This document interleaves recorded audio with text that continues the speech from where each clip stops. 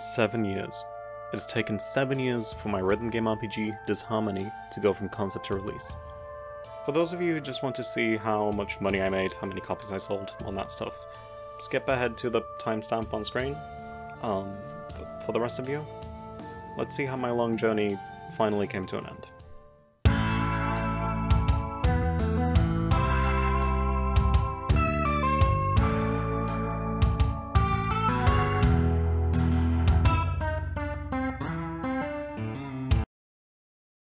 For anyone who hasn't followed the project, DISHARMONY is, like I said, a rhythm game RPG.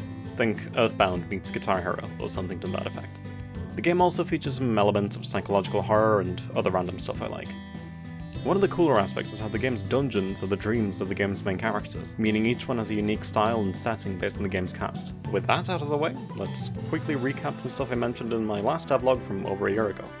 I set out to work every day until the game was done, with the exception of 23 days where I could do whatever I wanted, no work necessary. That didn't go well. I burned out severely, and it actually caused me physical harm further down the line, but we'll get to that when we get to it. I shaved my beard and decided not to so much as trim it again until the game was done, and that I did. I looked absolutely awful for several months, but at least it was satisfying to finally get rid of the damn thing. As for the state of the game itself, I was working on some of the endgame cutscenes. I'd hooked all the dungeons up to the game so that they could be accessed without debug tools or save editing, and I'd added a handful of achievements. All the systems were in place, but there were lots of enemies missing, a lot of puzzles were unfinished, and there was a lot of music left to write. I still had a lot of work ahead of me. Let's go through some of the events in chronological order, shall we?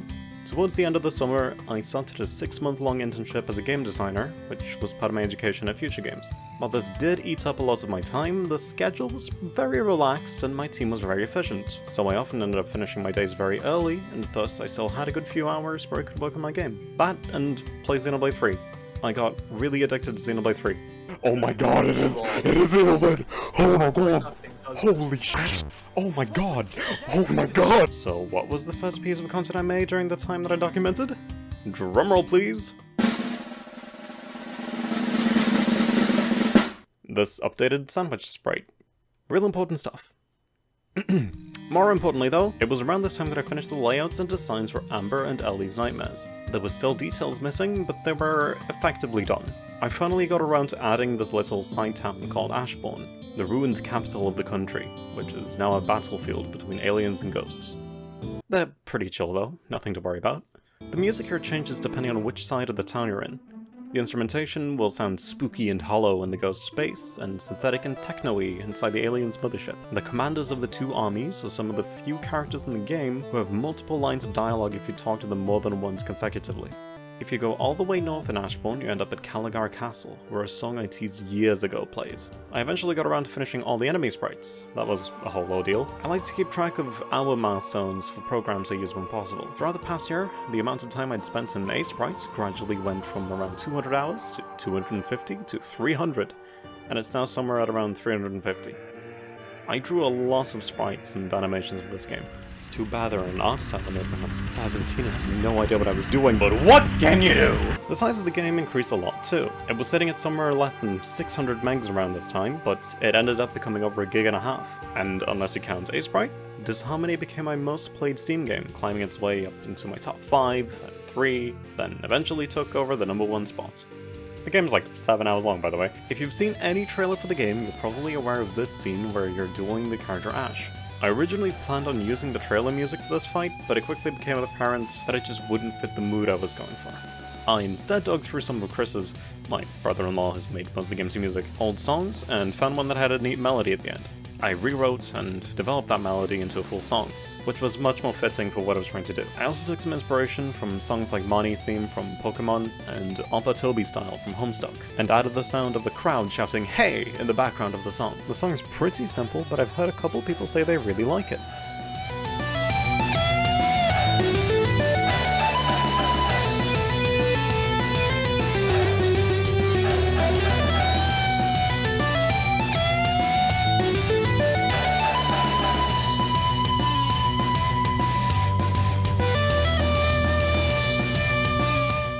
thing about the duel is that it's the first part of the game that's actually quite demanding. You can only make so many mistakes or else you'll have to try again from the beginning. It's meant to be challenging, but I was worried it might be a little too hard. The solution I settled for was to gradually increase the amounts of mistakes the player is allowed to make, which seems to be a fairly effective solution. But I had something with a bit more character in mind at one point. I thought it would be funny if, after failing like 5 times in a row, Ash would take pity on you and help you out despite the player failing to win the duel, in a tone that says, "Wow bud, you really suck." Because I love that kind of stuff in games, like that Easter egg in The Curse of Monkey Island, where you bug Guybrush about entering the lake until he finally gives in. However, Ash's entire character arc kind of relies on the player impressing her and teaching her to turn her ego down a notch, and I just wasn't in a position to rewrite the entire script based on how well the player performs, so that idea got scrapped real quick. It was fun though. When September rolled around, Chris sent me a message about some songs he found on his hard drive that might work for the game, as well as the code for Guitar Pro 8. The next day, he sent a good 40 or so songs to my email, and some of them were pretty much exactly what I needed at the time. Genuinely perfect timing. I added controller prompts to the game. The game doesn't automatically detect controllers being connected, because some people might want to use their keyboard even if their Xbox controller is plugged in, or if they accidentally touch it while using the other. So switching between prompts has to be manually done from the settings menu, but it works out pretty well. It took a while to draw the icons though. Speaking of settings, I added a whole heap of new ones, including stuff like VSync. It was also around this time that I finalized how the equipment items work. They just add a number to your attack and max HP stats. Nothing fancy, but they have a major effect on how battles feel. But as always, as things start to look like they're going pretty well, something horrible always has to happen because that's just life apparently. In November of 2022, I got COVID-19 for the second time. I hadn't been out partying, I hadn't been out in town a bunch, and as far as I'm aware it wasn't a new wave or branch or anything, I just got really unlucky. I still worked a bunch in the game though, which, as it turns out, may have been a bad decision. Let's do some rapid fire points, yeah? I added a bunch of sound effects to the game, mainly in cutscenes.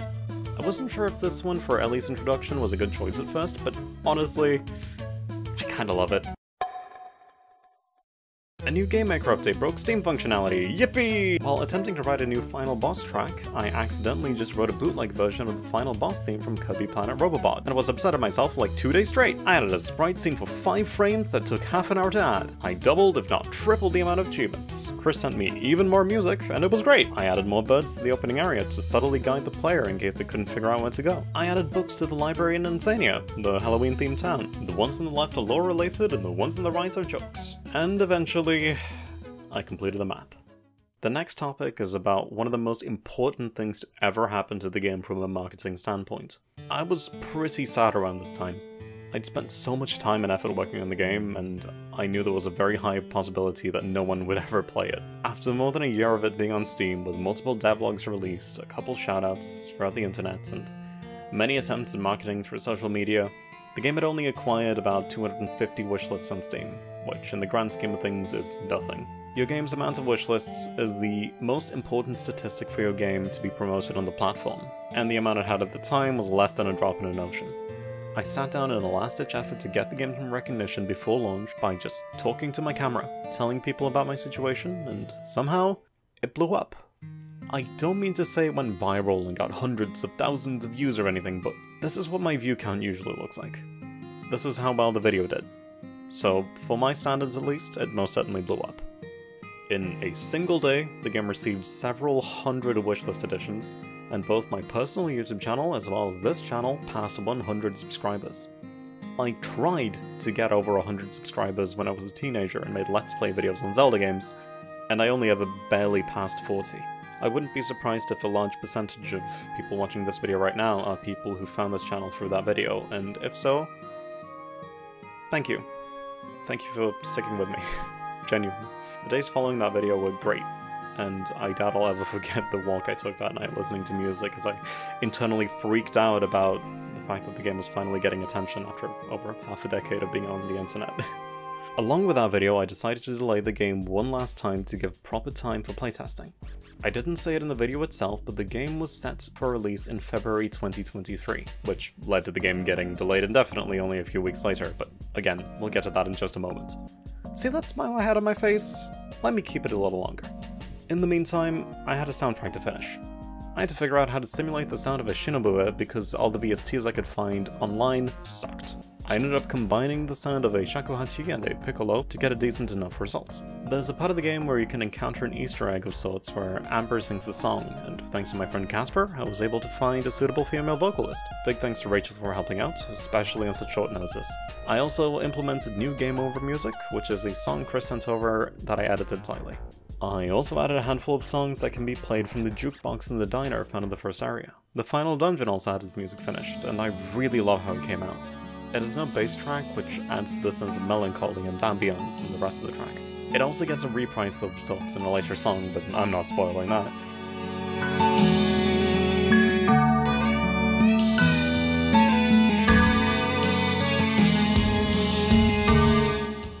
All the boss music, as well as the post-battle encore segments, were also finalized.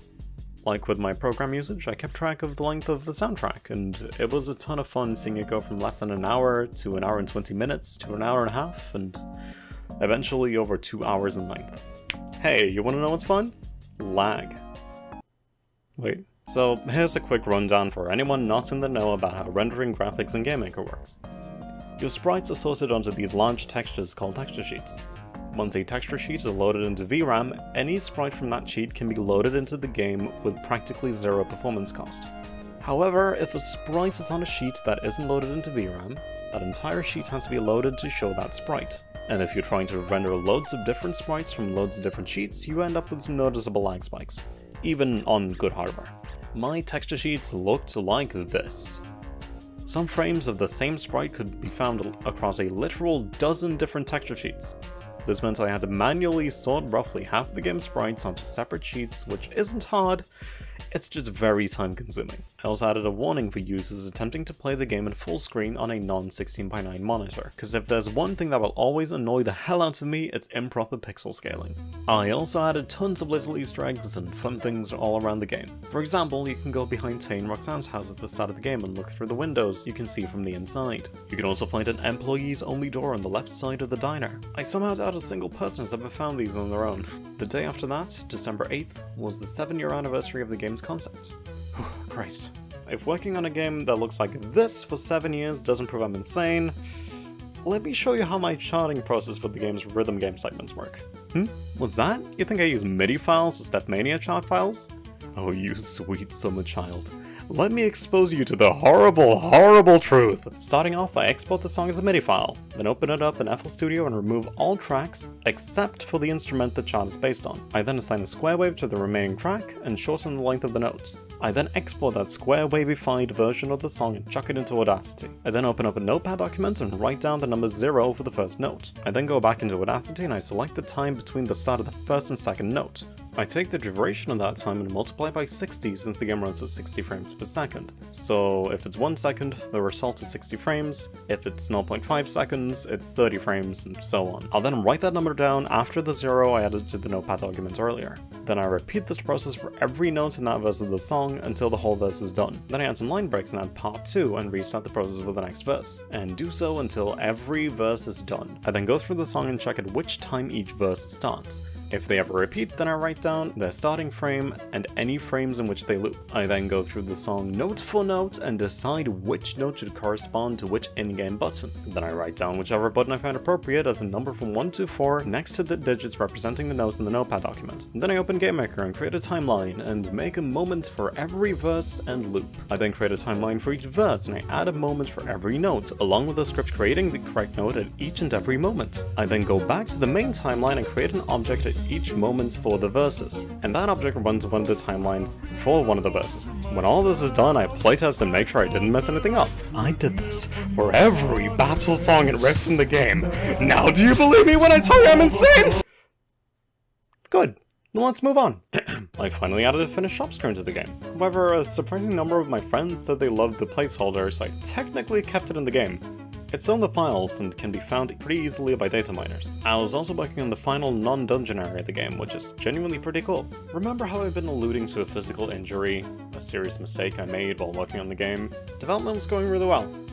Cutscenes were pretty much done, enemies were pretty much done, soundtrack's pretty much done, and I was in the final stretch preparing for release. Then my wrists started hurting. I have a history of issues with my joints, and my wrists hurt on and off from time to time, but this time was different. They were hurting so bad I couldn't get any work done by the end of December. I could maybe make a sprite or two, write a paragraph's worth of code, but hardly any more than that. I couldn't play the guitar, play video games, or even hold a cup of coffee for more than a few seconds. I assumed it would fix itself eventually, but it never did. One night, while I was in my bed, I heard a really bad snap from my wrist, and suddenly I felt pain rushing from my hand all the way down to my elbow. I couldn't raise my arm without it hurting, so I called a doctor only a few hours later, after hardly getting any sleep, and I managed to get an appointment booked. My wrists, especially my right wrist, had been severely overworked. This is a common thing for people in the tech industry, but my case was worse than usual. For the next 2.5 months, I wore wrist braces practically all the time. I used exercise putty to train my wrists, and I didn't get any work done. Practically none whatsoever. I still joined in on meetings and stuff for my internship, and I could draw a little bit every now and then when using correct arm movements, but that was it. I spent all of January watching Breaking Bad and waiting for my wrists to eventually get better. I had to delay the game again after saying the previous time would be the last. I felt like garbage. If you have any takeaway from this video, please let it be this. Take care of your health. Don't wait to get help if you're feeling hurt, and don't hesitate to tell people if you're unable to do something. With all of that said, let's move on to the last couple of months of development, shall we? I'd been focusing very hard on the final boss and true ending, but I decided to take a step back and focus on what was necessary for playtesting first and foremost. I put all my energy into finishing any remaining business with the enemies and puzzles I needed to have tested before I finished the final boss. That was a good decision, because I spent a good week or so working on the boss alone. The final boss music is a staggering 11 minutes long, and if you remember the rant about my awful charting process from a few minutes ago, you can imagine the amount of hours that went into that fight alone. It was around this time that I felt done with the project. Not done as in finished, not done as in out of motivation, but done as in ready to move on and do stuff I'd wanted to do for a while. Tears of the Kingdom would be released in a matter of months. I wanted to give Final Fantasy XIV another chance after not really enjoying my first 7.5 hours with it. I wanted to visit friends and family, I was looking for a job, but weirdly, those things only motivated me further. I had a reason to finish the game, not just to feel the satisfaction of completing an ambitious project, not just finally giving the people who'd been supporting me something to play after all this time. I had a reason to do it for myself and my free time. It's not that it was more important than any of those things, but it did give me a little extra push at the end. It was around this time when the game finally started to look and feel complete that I realized the game's mechanics actually have a certain level of complexity to them. I'd been under the impression that the game was far too simple both as an RPG and as a rhythm game, but it turns out it's actually got strategy and challenge. Stuff like that becomes hard to see when you're replaying the same sections over and over and over and over for the sake of playtesting. I knew that the main reason some people had struggled with the game's difficulty in the past was due to overstrumming, aka pressing buttons when none was supposed to be pressed, but once I realized there was already an incentive not to do so, to keep your combo high, I decided to significantly reduce the amount of damage you take from enemies in the case of overstrumming. This was an instant improvement to the game's balancing. The time had come to focus on some really boring stuff I'd been putting off, namely saving the player's inventory and key items and such, and not just their stats and progress. I'd made the mistakes of saving everything to data structure lists instead of arrays. It works great in action, but not so much when saving and loading information to and from a text file. My solution was to loop through each data structure list and add the name of each item to an array. Upon loading the game, it loops through that saved array, goes through each entry and checks if its name lines up with any of the in-game items. If it does, it adds the corresponding item to the data structure. It was a bit of an annoying workaround, and wouldn't have worked very well if I had like hundreds of different item types, but it was much faster than rewriting the whole system from scratch, and it wasn't that bad considering I only had a couple dozen things to look through. And hey, the game's about music, so let's mention something music related. The last time I'd been to a concert was when I went to see Queen Extravaganza with my sister on Malta back in 2019. The same day the game's Kickstarter was funded, in fact. Then some mysterious virus showed up or something, and suddenly people stopped doing live shows. That was kinda weird. Anyways, I finally got to attend another concert in April, when I went to see Wasp with Crazy Legs as the opener. Going to a live show in person is totally different from seeing one on video. It's just something special about seeing talented people perform music really well, you know? Only about a week after that concert, I went to Poland to meet my friends Casper and Edita, and to surprise our friend Ellie for her birthday. That was a trip I definitely needed at the time. We had a ton of fun, even if I was only there for 4 days. I got to hold a parrot. I'm gonna fight them all. The Salvation Army gonna hold me firm. They're gonna review. Laying their time right behind my back. And I'm talking. Along with that boring stuff I'd been procrastinating with earlier, I added some basic accessibility features. You can choose to add an item called the Pick of Destiny to your inventory, which will greatly boost your attack and max HP, as well as make some encounters with unique mechanics easier. I also added some whale sounds with this hidden guy here, who I thought no one would ever find. Funny thing is, if you want to get the game's secret ending, you actually have to find him now. Funny how that goes. Speaking of funny things from that whale, so I have a phobia for whales. Sea creatures in general, really, if they're large enough. I blame the eels from Mario 64 and some of the horrific stuff in Finding Nemo. Big thanks to Casper for helping me edit the sounds while I cowered in fear. As playtesting was happening and I was fixing the last few bugs, The Legend of Zelda Tears of the Kingdom finally released after many years. I had rarely taken the time to play much of anything in the past year or so, but you bet your ass I played Zelda for 100 hours in like a week. I actually ordered Live Alive for the Nintendo Switch back in December because I'd known about the original game for the better part of a decade, but never sat down to play it. However, I didn't actually play, let alone open it, until August, nearly 2 months after DISHARMONY's release. It's good. Go play it. It's done. The date says June 20th, 2023, and DISHARMONY is done. After many years. I'm currently watching the credits scroll all the way through for the first time. It's done. It's done.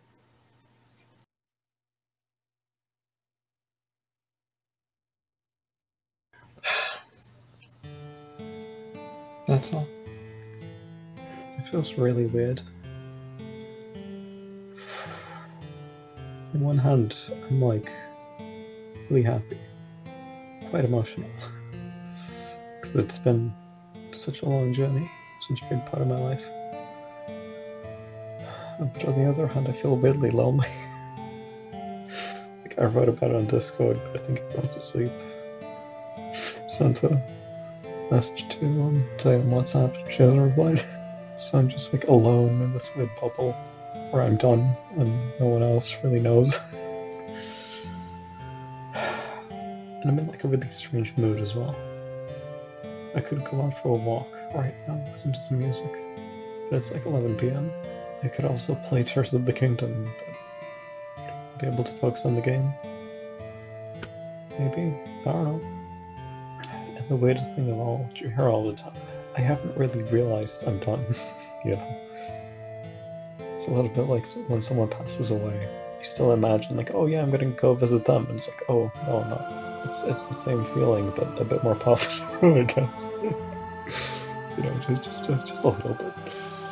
I still feel the stress and anxiety of knowing the game isn't done, even though I know the game is done. June 20th. It will be out in 10 days. People will play it. Not scary. Maybe people who will love the game will find it and play it. That would be awesome. But could also be people who would hate the game will play it, which would be less awesome. I'm not sure if I'm gonna stay awake for another 6 hours or fall asleep on the spot. But here I am. I'm done. I'm gonna shave tomorrow as well. This fuck has been on her for over a year now. It's time to go. The game was finally done. I listened to 2 songs right after it was finished. The first was Hoshimachi Suisei's Andromeda. I cried a bit. The second song was Pollyanna from Mother One. That crying I did earlier went from like a light rain shower to the fucking Niagara Falls. It took nearly 7.5 years, but the game was done. DISHARMONY was done.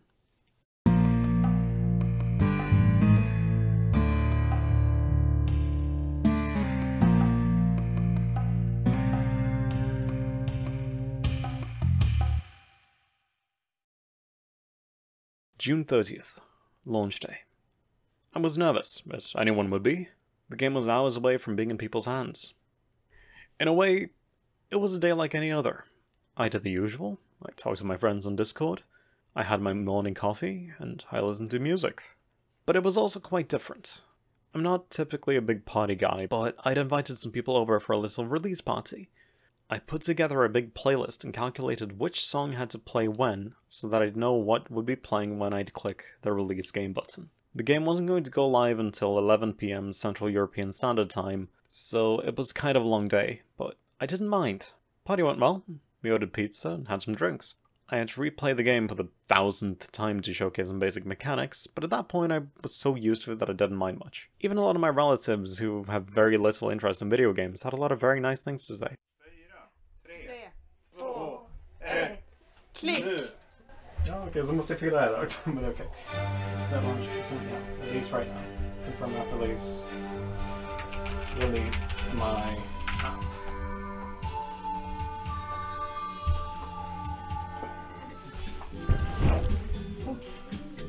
All publishing tasks have been completed. Your application is now visible in the Steam Store. Oh, view store page. So,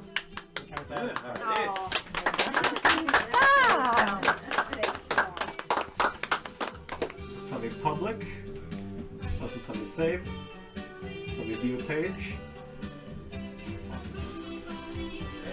Och nu finns det tillgängligt köp också. I was a lot calmer than I expected. I was definitely feeling a lot of things, but I kind of expected to break down and cry hysterically, which didn't happen. At least not until about 20 minutes later when I called my friends on Discord and Casper asked how I felt. At which point I immediately started crying uncontrollably for a while. Good times. I also made sure to send Steam and itch codes to all the game's Kickstarter backers, along with a little personalized thank you message. Sometime around midnight, I went out for a walk. FamilyJules' cover of Resets from Okami was playing on Spotify, and it almost felt like credits were about to start rolling.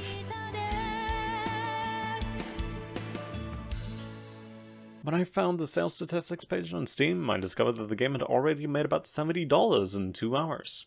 Sure, that's not impressive by most standards, but it was fun to see. So, in the end, the game's launch day turned out to be pretty special.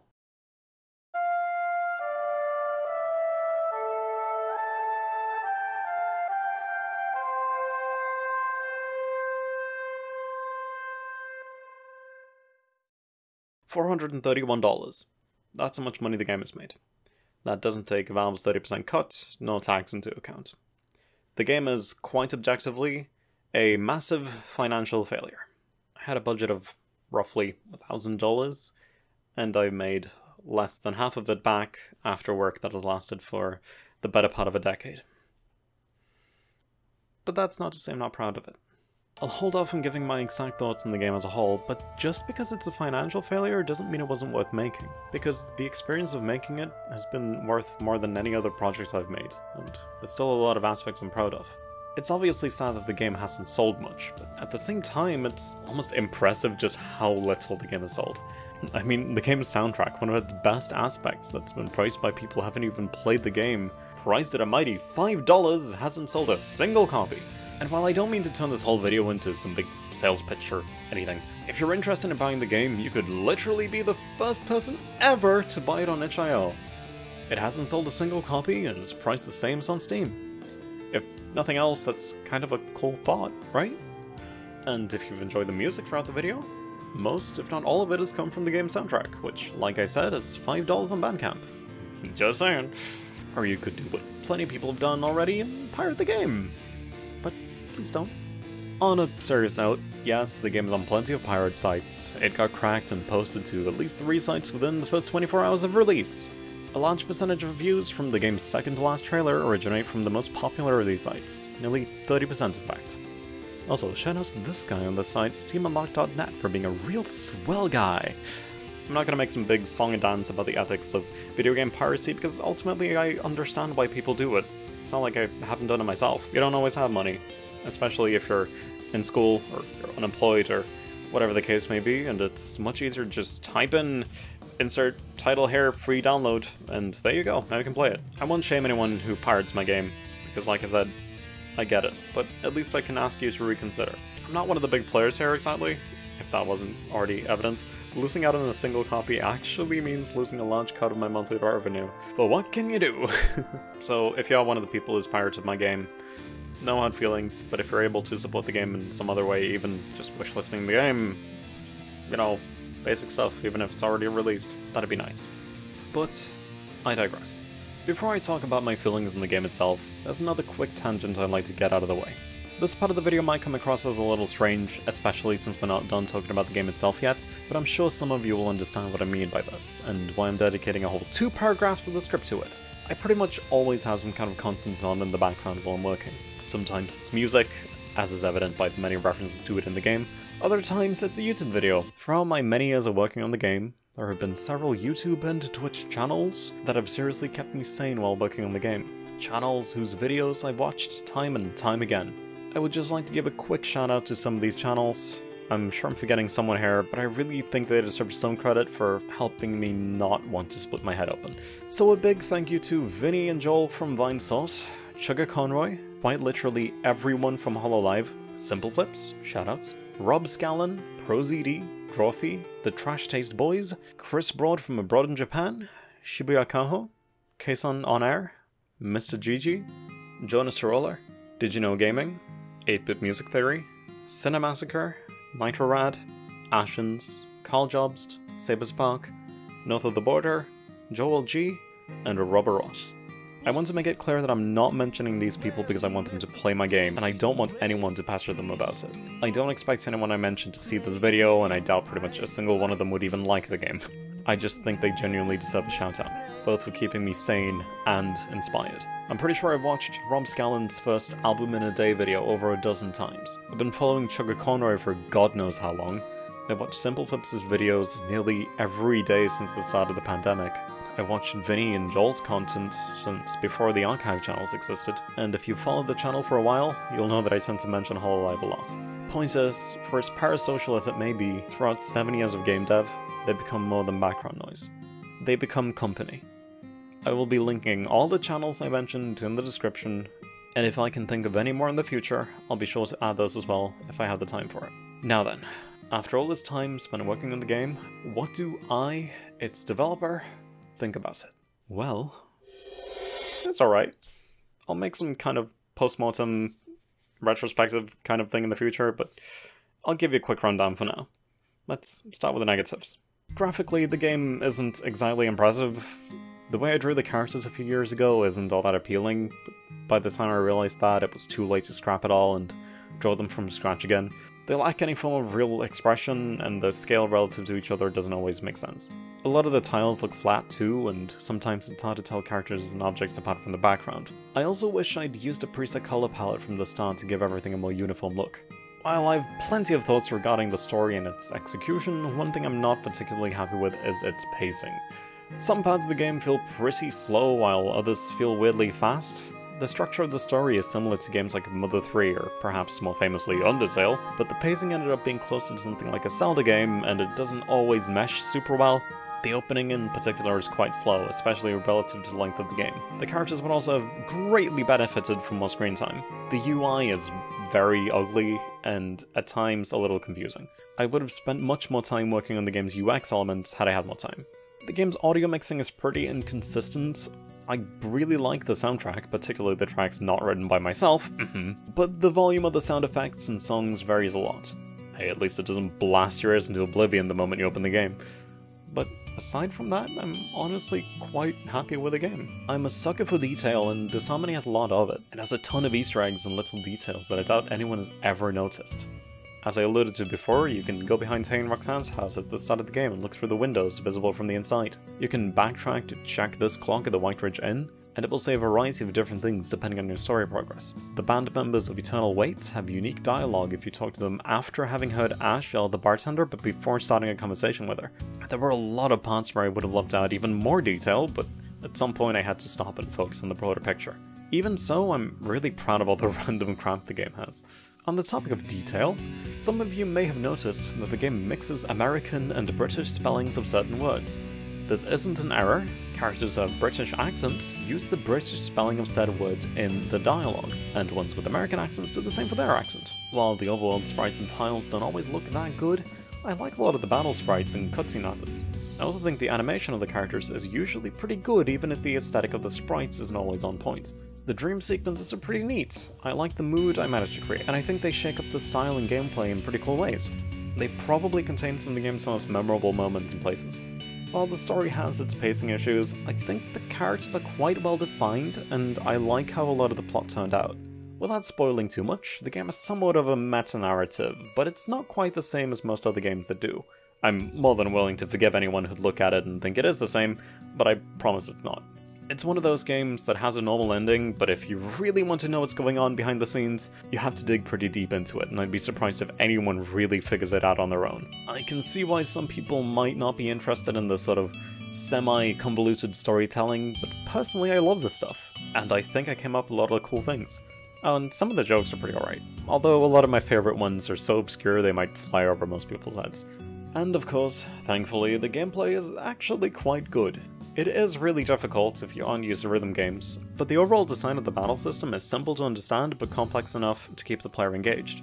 Getting an enemy's HP as far into the negatives as possible to get more XP at the end of the fight might be one of the best mechanics I've ever come up with, and maintaining high combos that you can use for powerful solos turned out to be a great motivator for people not to spam inputs all the time.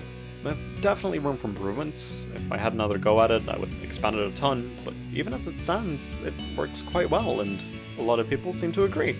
I also think that some of the puzzles, while a little cryptic at times, have genuinely good solutions, and if you're a fan of games like Silent Hill, I bet you'd get a kick out of them. So, all in all, yes, the game has a fair chunk of flaws, but I definitely wouldn't call it bad. While it is super niche, if it had found the right people, I bet those people would have loved it despite its flaws. As is the case for many obscure indie games. I mean, the handful of people who have played it seem to like it. Oh well, maybe in another timeline. As for DISHARMONY, even if the number of players is very small, I still intend to support the game by patching it whenever glitches are discovered, and I intend to add more and more accessibility features as time goes on. At the time of writing this, I'm working on the game's first big patch, which fixes one typo, a couple glitches, and will add the ability to add customized input mappings for the rhythm game segment. I may also add more accessibility features, but that may be further down the line depending on how long it takes to finish what I've already started. I'm also working on getting all the Kickstarter rewards produced and shipped, which is taking quite a while, but I'm getting there. Beyond the game itself though, I have a few things brewing in the background. Nothing I'll bring to Kickstarter or any of its competitors, but if you thought DISHARMONY's development was a wild ride, you might want to hold on tight for the next project. Stay tuned is all I'll say for now. To conclude this very long video, I'll say a few things. First of all, if you're working on something yourself, don't overwork yourself. Your health is really important. I felt like I was going insane every day near the end of development, and the pain I felt in my wrists is not something I want to experience just because someone's working on their funny little video game. I'm glad the game is finally done, and I'm proud that I managed to do it all myself, with exceptions of course, but I feel like I've aged 35 years. I also wanted to say that I'm proud. I drew hundreds of sprites and backgrounds, I wrote dozens of songs, and wrote thousands of lines of code. I ran a Kickstarter campaign, and I got $1,000 out of it. That Kickstarter campaign got the fabled Project We Love badge. But beyond anything else I may have done or accomplished, I had an idea over 7 years ago, and I saw it through to the end.